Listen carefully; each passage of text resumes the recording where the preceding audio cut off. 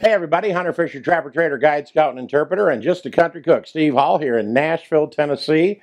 I would normally say along with Pretty Miss Sheila, but she's down in Red Bay, Alabama with her mom, and those girls are shopping, and who knows what they're doing. But today we're going to make Savannah red rice and sausage.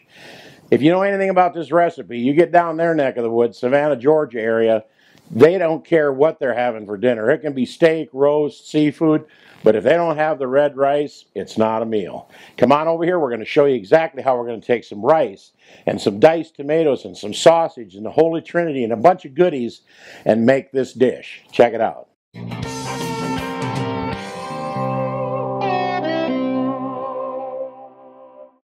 I got about 4 slices of bacon in this bowl cut up in little teeny pieces.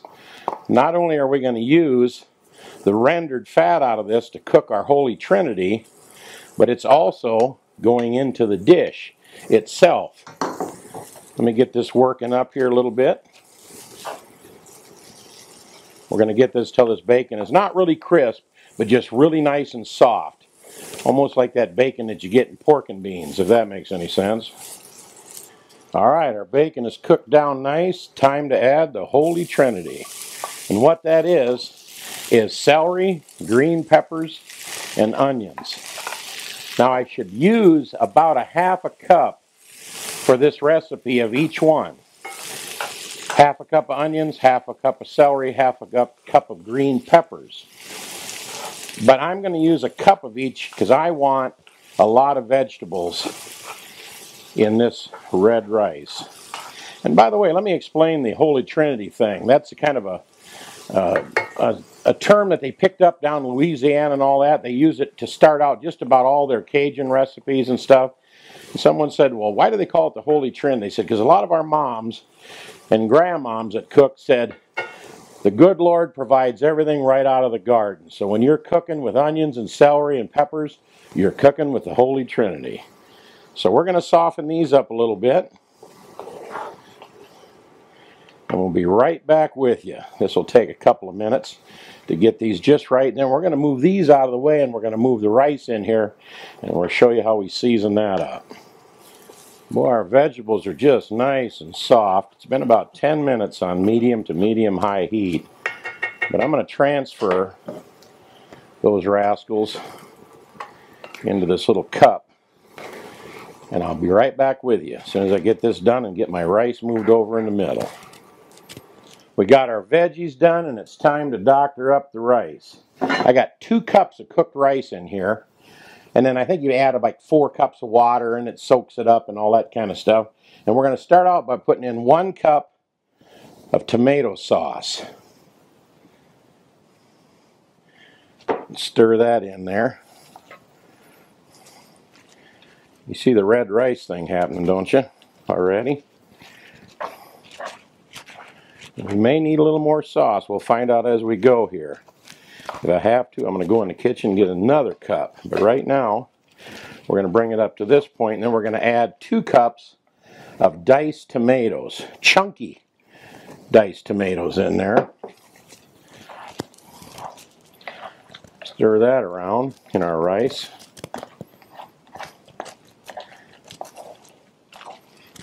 Oh, it's starting to look good now. Now it's happening. Now we got some Savannah red rice, but we're not done yet here. We're also going to add about a half a teaspoon of salt. And the reason we're only using that much is because we're going to put some sausage in here in just a minute. But you know I love pepper, but I'm not putting a tablespoon of pepper in here because I like it, but because that's what that southern recipe calls for. Lots of pepper in your Savannah red rice. So we're putting in a tablespoon. Don't be shy on the pepper with this recipe. That's what makes everybody love it.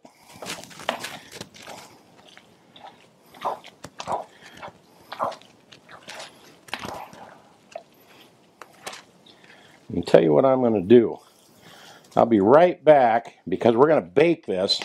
I don't want the dish to dry out. I'm going to be right back. I'm going to get another half a cup of this tomato sauce. Be right back. Ah, heck with it. We're just going to put in a whole cup because each one of those cans held a little over a cup. And the reason I decided to do that is to deal with all these veggies that are getting ready to go in here right now. Now, I was going to go a half a cup, and I'm glad I went with a cup of each, because that's just perfect once it was all cooked down.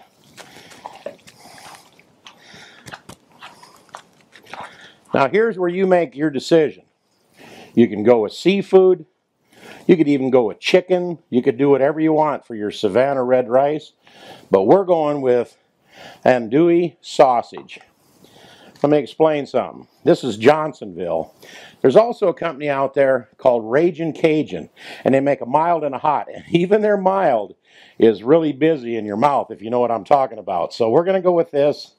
That way Sheila will eat it. Because if it gets too hot, she's not going to eat it. And I put about 2/3 of that package in there, which worked out to be about 2 cups loosely.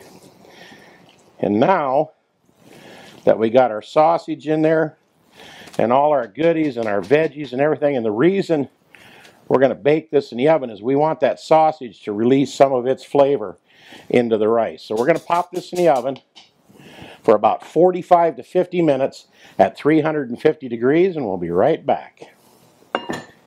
Well, our Savannah red rice is fresh back from the oven, 350 degrees for 45 minutes, and you know what I did? I took the rest of that sausage. I had a chunk left in there. This is a 13.5 ounce package. Slice up enough to just kind of coat the top, then put all the rest of it within the rice when you bake it, and it's going to look like this looks right now. Now, I baked it with the lid off, but I got the lid on there because I want you to come over, and then I want to surprise you when I take the lid off. So take a look at this. So are you ready for this? Does that look fantastic? Or what? That, my friends, is very pretty. Pretty good tasting too, I'll bet. Let me dip into a little bit of this. Savannah red rice with sausage.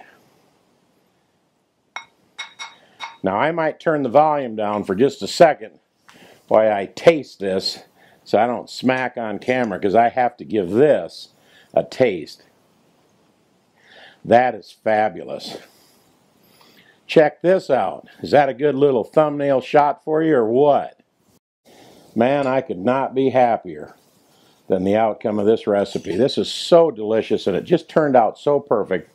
Now, you notice I changed a few things as I went along. I added an extra can of tomato sauce. I used the rest of the sausage. We really hope you subscribe to our channel. Right over here, you'll see little Shotgun Red's face pop up in just a second. You just put your pointer on there and click on it, and it'll pop up, and you can subscribe.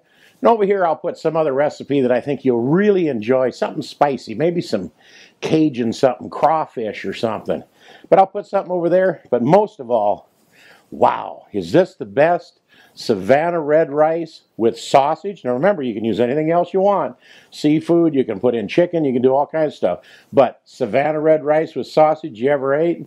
If it ain't, it ought to be. This is Steve Hall in Nashville, Tennessee, flying solo because Sheila's down in Alabama with her mom for a few days. And I hope this turned out great for you. And we'll see you next time right here on Cooking with Shotgun Red. And I'm going to turn the camera off because I have to have another little nibble of this. Bye-bye.